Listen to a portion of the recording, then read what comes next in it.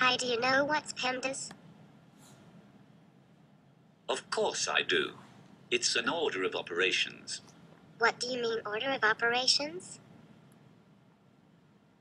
It means things like parentheses, exponents, multiply, divide, add, subtract.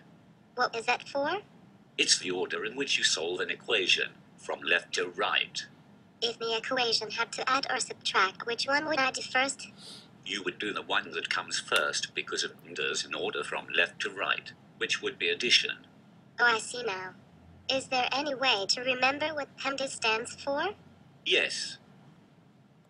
You can remember by saying, "Please excuse my dear Aunt Sally." Oh, that's an easy way to remember. Yes. Do you now understand what PEMDAS is? Yes, I do, thanks, Tom. Maybe now I'll pass my test in Mr. Allen's class. You're welcome. Good luck on your test.